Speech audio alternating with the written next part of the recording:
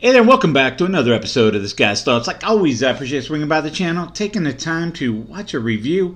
This evening, I'm going to feature one out of Platform Beer Company. This here is their Sun Surfer, the Byron Bay edition. So the Sun Surfer is an IPA they have. This is a Byron Bay twist on it, and it says Australian style fruited India Pale Ale. Notes are passion fruit, tropical, and citrus. It does give me the adjuncts on the back here. It says passion fruit puree. Australian Galaxy and Citra are the hops. So that's Citra, one of my favorite hops there. Let's see here. It gives the grains 2-row, melanoidin, flaked oat, oat malt, and honey malt. And the ABV is 4.9% alcohol by volume, and the IBU is 39. So, before I crack this open, first off, artwork, 4 out of 5, okay? Gives me adjuncts, gives me all the ABV, the IBU, all the stuff that I like on there, okay? It's a plain Jane kind of can there, but it gives me that information that I like. So, Platform Beer Company, this is out of Cleveland, Ohio. So, before I get going on this, I've recorded this review already, and I had some technical difficulties. So, you know, that was a few days ago or a ways back there. So I figured I'm going to go ahead. I want to get another review of this done, hopefully recording correctly and there's not any issues with this. I can get it uploaded because this is actually one for the summer, okay? You know, we're in October now, and this was released, I think, in May, June, when somewhere in that time frame is when this was canned there. So, definitely got a few months on it. Everything should still be good. We should still have flavor. I know the one I had the other day still had everything good on it. So, I'm going to crack this open, get a pour on it. We'll try to do this review again. So, if you're I hope you like what you see here. Hope you hit that notification bell down there. Hope you drop a comment. Alright, so about 2 fingers of a white head on top of this. What did I say the color was the other day? Pale, deep gold, just a deep gold color to this. Drop that back there. Kind of hold it up there for you. Deep gold. We started out about 2 fingers of head. It's not going to stick around too long. The other one, the other night, it didn't want to hang around too long either. Just a bunch of fish eyes, soapy bubbles popping away in there. So, let's get a nose on this thing. I get guava.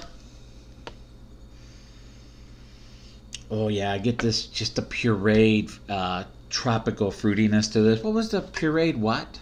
Passion fruit puree. Oh yeah, passion fruit. I was thinking guava. I get guava and passion fruit. Those are 2 fruits I kind of get mixed up all the time. I said guava, but definitely passion fruit.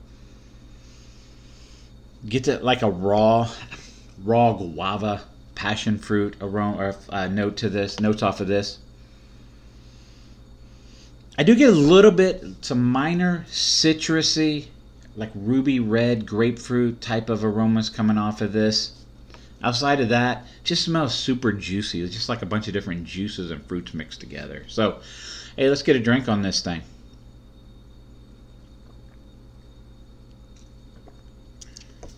Oh yeah, it's delicious. So, lighter bodied mouthfeel. 4.9% alcohol is what I said. Yes. So this drinks very much like a sour IPA.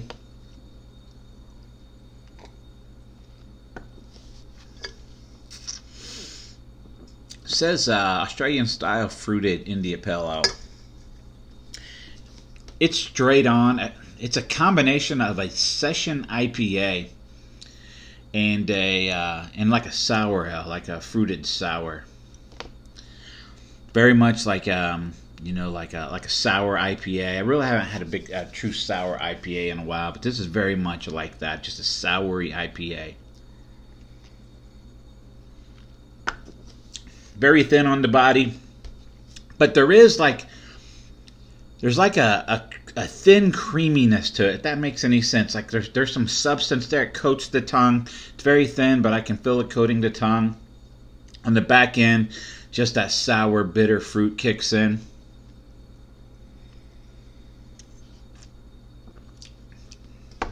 Man, just a good beer.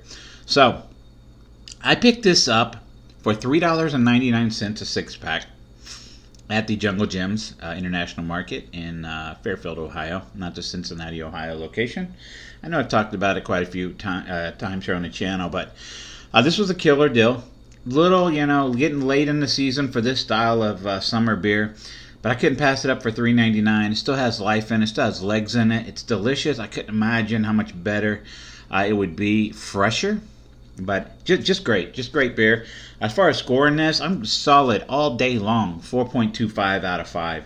Now, if it was July, August, 90 degrees, and pulled this out of cooler of ice, oh man, it would just be amazing. But hey, we're in October, and it's still pretty damn good. So, hey, I hope you like what you're seeing here. I hope you become a subscriber. I hope you hit that notification bell down below and drop a comment.